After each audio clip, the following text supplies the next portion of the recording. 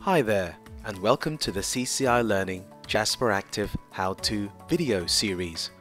My name is Lee, and I will be assisting you in using our amazing hands-on Microsoft Office learning program, Jasperactive.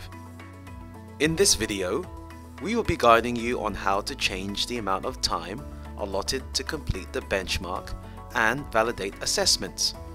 Changes you make apply to all students in the course. Let's take a look at how to modify assessment time limits. Log into your Jasperactive teacher account at www.jasperactive.com.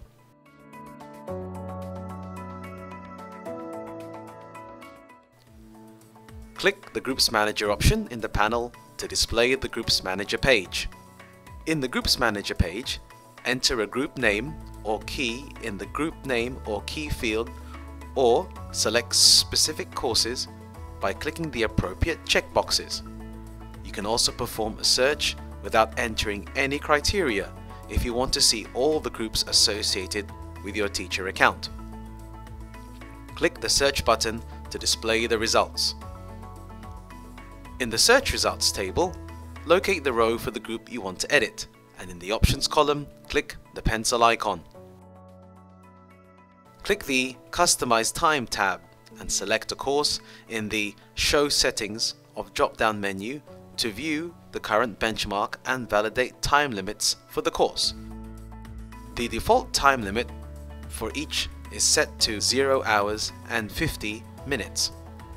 This is the amount of time allotted when you take an actual Microsoft Office Specialist certification exam.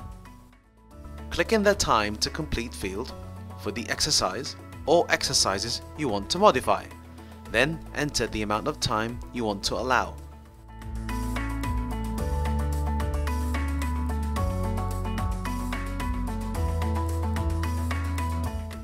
Click Save, and then a notification bar appears indicating your changes were saved. This concludes this short how-to video. Thanks for watching, and we will see you on the next one.